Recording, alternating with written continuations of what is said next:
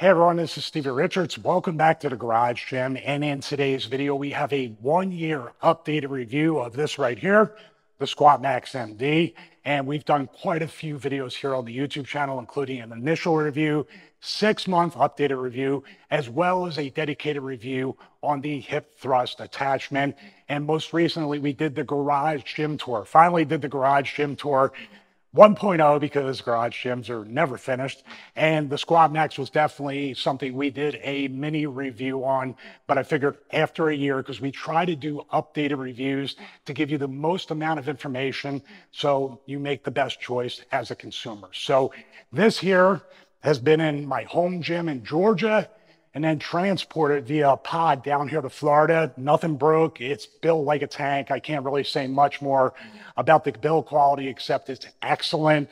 It is literally built like a tank. I know I use that term a lot with a lot of build quality on a lot of equipment, but this feels like a tank. It's built, the steel on it, nothing is getting damaged as far as I know. And moving it with a bunch of furniture and other pieces of gym equipment, had absolutely no problem with it. And breakdown from Georgia took about 15-20 minutes.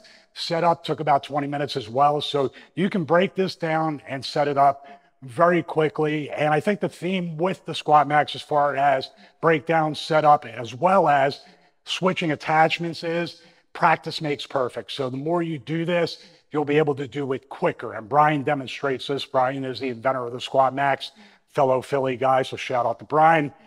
Brian demonstrates how you can set this up in probably as little, again, I think 2 minutes or something like that. But even if you take your time, it's 15-20 minutes, and it's pretty self-explanatory on the assembly, disassembly, and reassembly of the Squatmax. So also, I've moved this around quite a bit. So it was initially across the gym over here and facing another way, and we have concrete floors here in the garage gym. So it's very easy to move fully assembled into here. And if you have 2 people, it's going to be even easier. But I was able to move this itself with a 45-pound plate on the loading pin, no problem at all. So it makes quite a bit of noise. It screeches or it drags across the floor, but you can move this around without having to completely disassemble it and then reassemble, especially a short distance from one side of this gym to the other. It wasn't worth doing all that. So very easy to move, very heavy duty, but very portable in a lot of ways. So that's a strange combination, but it's one that I really, really like. So the Squatmax is a belt squat. So let's start off with the belt. We have it right here. It has the name Henny. They also have a product called the Henny attachment, which basically simulates jammer arms and all sorts of sports related exercises. You need to check that out. That's a really cool piece of equipment as well. But this belt right here has held up extremely well. It's got a lot of sweat on it from the workout that we just did before filming this review. And also there's plenty of belt loops here for someone as short as my wife, right around 5 foot, 5'1", to myself, 6'2", and then people even taller than me. I don't know what the exact height range is from short to tall, but I have to say it's pretty, it's pretty accessible for everybody to be able to use this with this belt. So no complaints here. And like I said, it's held up well. It's a little sweaty. I probably could spray it with Febreze or something, but I don't know if it's machine washable, but it's held up and it's awesome. So let's talk about some of the attachments for the Squatmax. Right here, we have a narrow stance plate, and this is really excellent to be able to be used obviously for narrow stance squats, but also to put this in there and to be able to do some isometric exercises. We hooked this up in the initial review, so check that out. The link for that will be in the description below. And I'm not even gonna cut because I wanna show you how heavy this particular riser is for the Squatmax. Now I couldn't use this particular riser. You can see here, you can fit even more weight here on the Squatmax, but this thing here enables you to be able to get extra height, extra weight onto the Squatmax. I could not use this in the previous home gym in Georgia. Our ceilings are high enough to do so now, but I don't lift heavy anymore. I don't lift that heavy form and protecting my lower back and not trying to hurt myself are key. It's more like physical therapy when I do my workouts. So I haven't really utilized this a whole lot, even though I have the ability now with 12-foot ceilings to use something like this, and it's really, really heavy. So be careful. Put it back here. And we're going to go right into the next attachment. Why not? No fancy editing. Hip thrust attachment. Now the hip thrust attachment is the excellent, so you don't have to roll a barbell back and forth. You can get different levels of intensity, different levels, obviously, resistance, even using the bands for strictly variable resistance and no plates on there. That's what I like about the Squatmax. You can use the bands, you can use variable resistance without even adding one plate onto the Squatmax. And this hip thrust attachment, which we did a dedicated review on, is excellent. Now, my back is currently slightly still injured in my lower back area, and that's what I want to get to now. So I couldn't do the hip thrust, but what I could do was decompression. I could just do a stand, put the belt around my waist, stand there, have the weight, and decompress my spine. And this is something I do, whether my back is hurting or not, before and after each and every workout, whether I'm working my legs or back or whatever body part, even just cardio. I do this, and it is it's unbelievable. It's like standing traction. It's like a standing inversion table.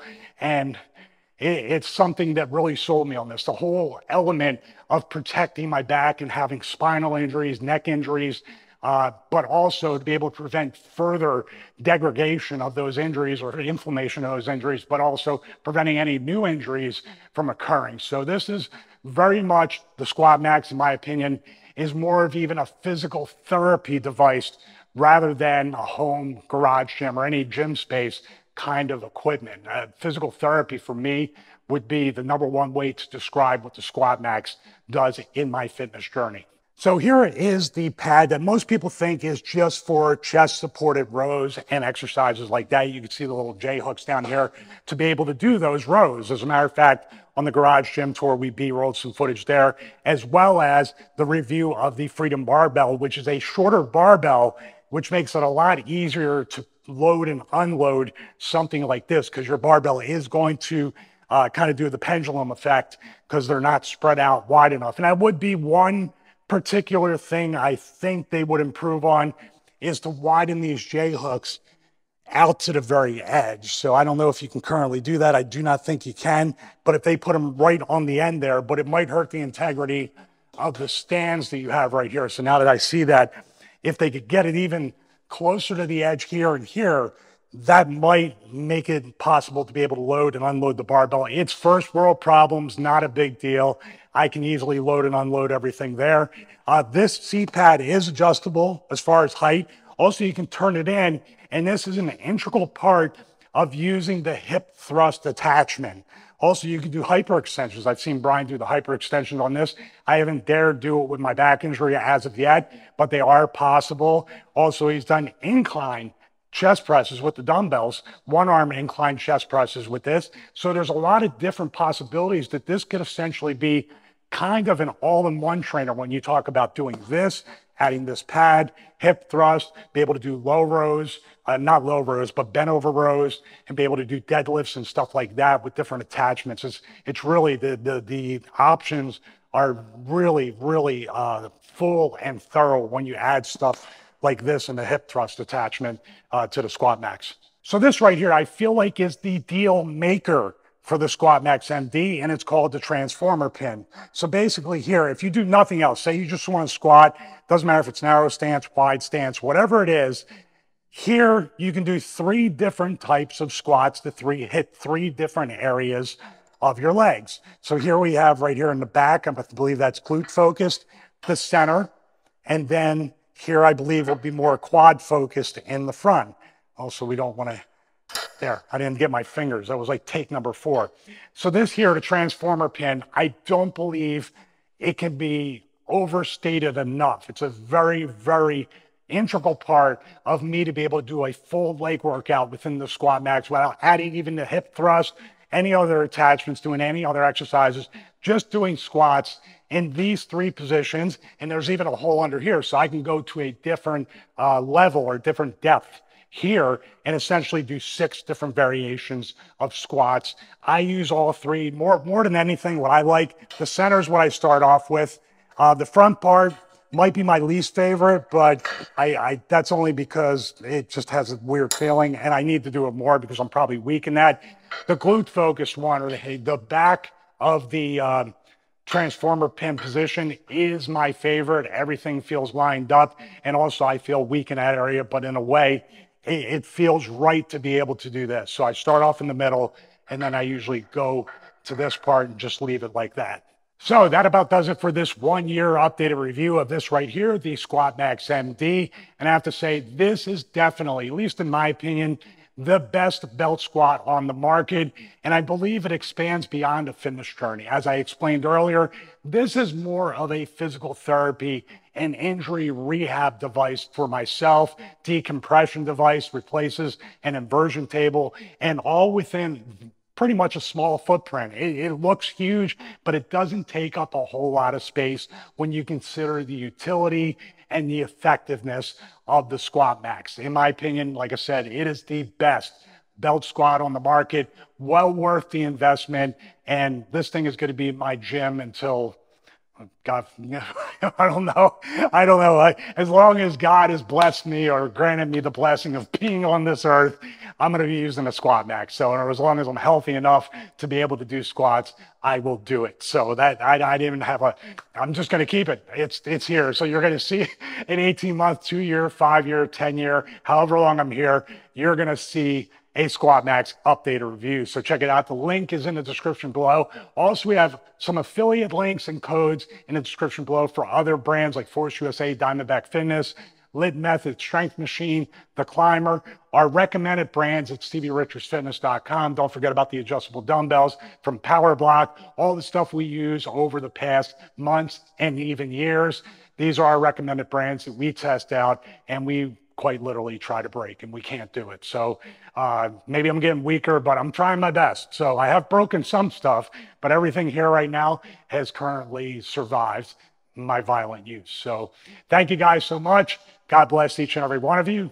Have a great day.